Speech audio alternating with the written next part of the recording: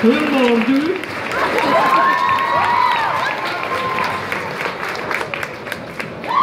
Yeah, we're a bit tangled up here. I don't mind. You said to me outside it's okay to sit down.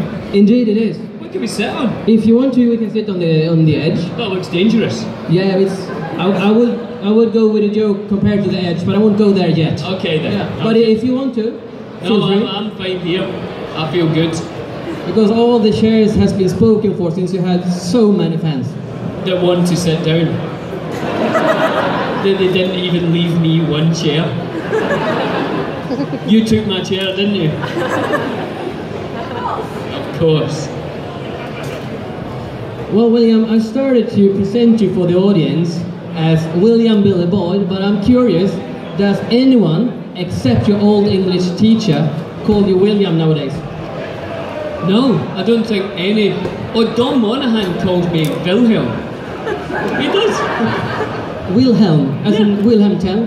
I don't know. Whenever he leaves a message, he always says, Wilhelm.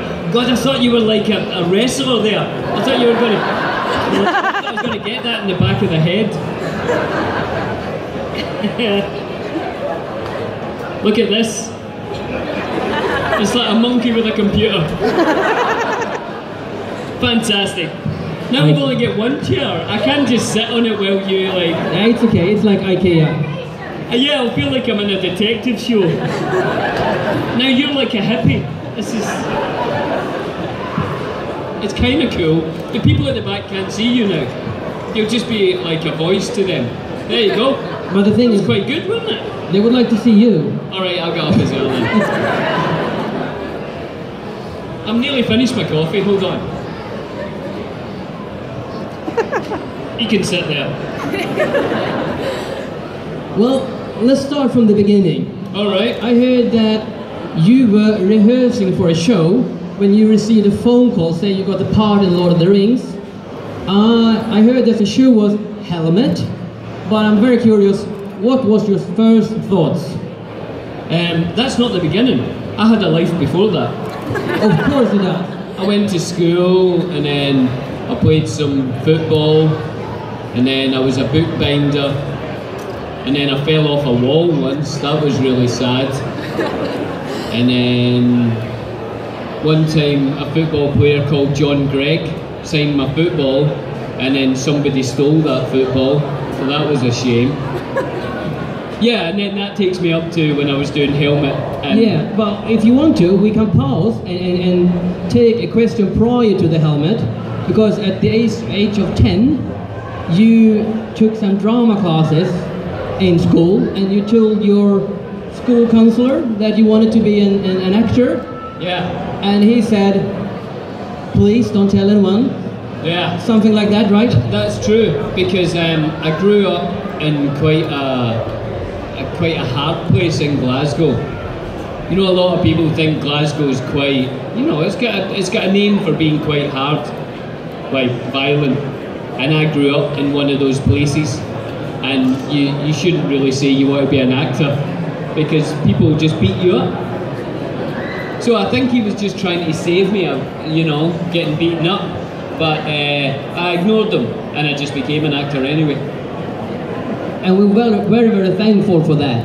Yeah, so am I. That was good. Way, way. So let's get back to the Helmet part and your thoughts when someone called you and said you can be a part of Lord of the Rings. Yeah, well, everyone, all the actors I knew were going up for Lord of the Rings, auditioning for it. So I auditioned for it along with everyone, you know, hundreds of people, thousands maybe, I don't know. So I wasn't really expecting to get it. And I certainly didn't expect to get it so easily. I thought it'd be one of those jobs that you'd have to audition 5, 6, 7 times for.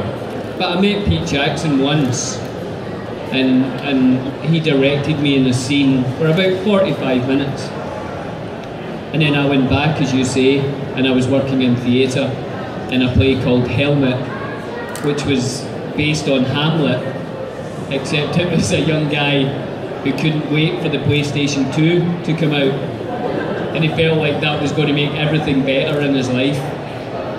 So it was based on Hamlet, And I was doing this play, and I had no money, and I used to get the bus from my house to the theatre, and Pete Jackson phoned me up when I was on the bus, and I couldn't really speak to him. You know, when you're on a bus and there's a lot of people, and I'd already been told that I'd got the part, and then I had this weird sort of 30-minute phone call with Pete Jackson talking about Pippin on a bus going to Edinburgh, and I'm talking, I'm like, yeah, sounds good, Pete, yeah, we'll do second breakfast and all that, yeah, you know, talking about all these things on a bus. So yeah, it was kind of weird. And then I had to get off and do this play and not tell anyone that I was in Lord of the Rings, because it was all very hush-hush. It's all secrets.